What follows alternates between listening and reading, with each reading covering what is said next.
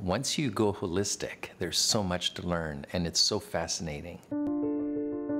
And it's relatively easy to learn because you're not trying to memorize what pharmaceutical is going to interact with what pharmaceutical. You're learning the opposite.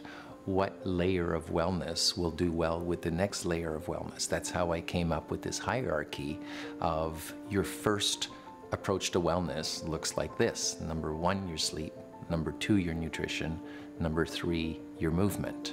The fourth layer has to do with going inwards. If you remember that the highest form of medicine today is functional medicine, and it pertains to what functions for you, right? So it's not about giving you 2 pills, it's about knowing how you can create space to understand more about what's going on in you so that you can move forward and reach levels of wellness that you didn't even know were available to you.